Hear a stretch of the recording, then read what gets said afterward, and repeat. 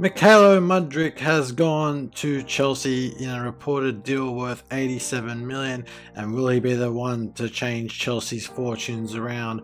Only time will tell. But what's going on, guys? It is Ketch back with another video on the channel, and I just want to say thank you for the recent support on the channel. Thank you for all the new subscribers who have recently subscribed, and if you want to continue seeing more, please do like, share and subscribe, and let's get straight into this next video.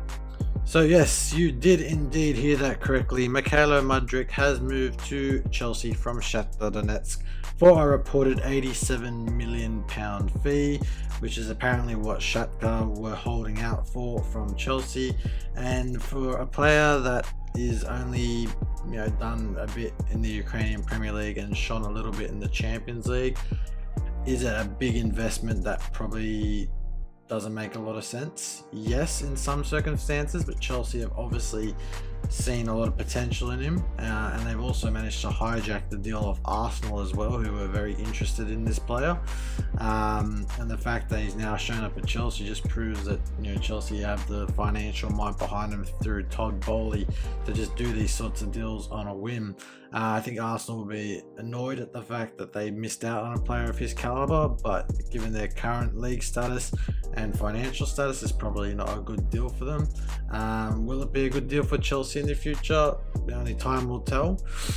But spending 87 million on any player is a bit ridiculous in any transfer market. But the market's now that inflated that clubs are holding out for exorbitant fees, and other clubs are paying them, which is quite interesting when you think about it. But I guess it all comes back down to the Neymar transfer many years ago, which has changed the transfer market altogether, and now shows that more clubs are holding out for these higher fees and making buying clubs work a lot more to sort of get deals across the line. But anyway, we'll see how Myhailo Mudry does at Chelsea. Apologies if I butchered his name, I do not know how to say it, but yeah, only time will tell and see how it goes. Speaking of Arsenal, they managed to win the North London derby 2-0 thanks to goals from Martin Odegaard and a very fortunate goal through a Hugo Lloris own goal.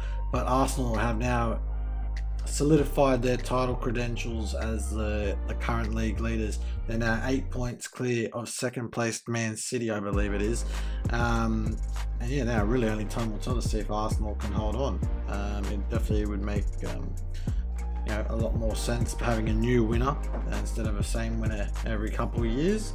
But Arsenal still have a big game against the much rejuvenated Manchester United coming up, so the title race is still there. I think it'll probably go down to Arsenal and Man City at the end of the day, but Newcastle and Manchester United are determined to make a fist of it, and it will all probably depend on Arsenal's game with Man United. I think if Arsenal win that, I think that even though it's still only halfway in the season, I think they can maintain it, and the title's pretty much as good as theirs.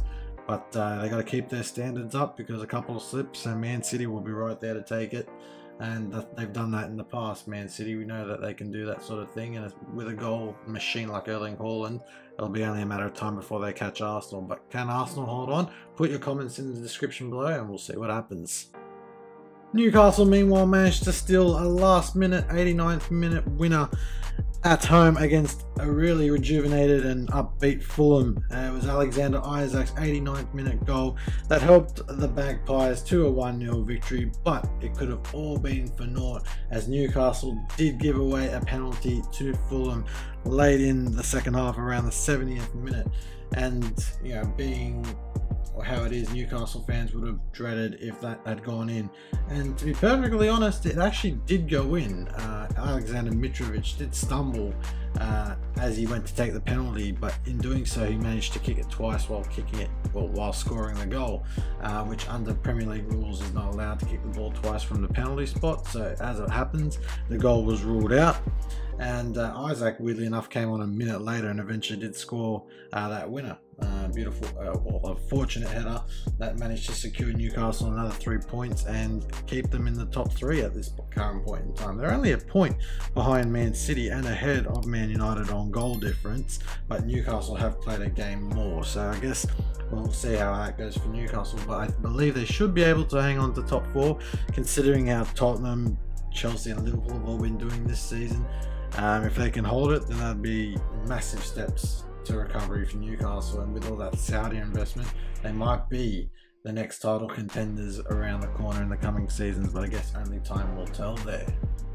Barcelona, meanwhile, captured their first silverware of the season, winning the Spanish Super Cup 3-1 against Real Madrid in Saudi Arabia, and it was Gavi who opened the scoring on 33 minutes, which was then doubled by Robert Lewandowski on the stroke of half time, and then Pedri finished them off around midway through the second half, and only a Karim Benzema penalty was the only consolation, I should say, for Real Madrid as they went down 3-1 in the end. And maybe Xavi has finally got Barcelona going in the right direction, but only time will tell. It's only a matter of results, I should say, until Barcelona go back to being quite mediocre. But this will give them a lot of hope and a lot of drive towards the end of the season.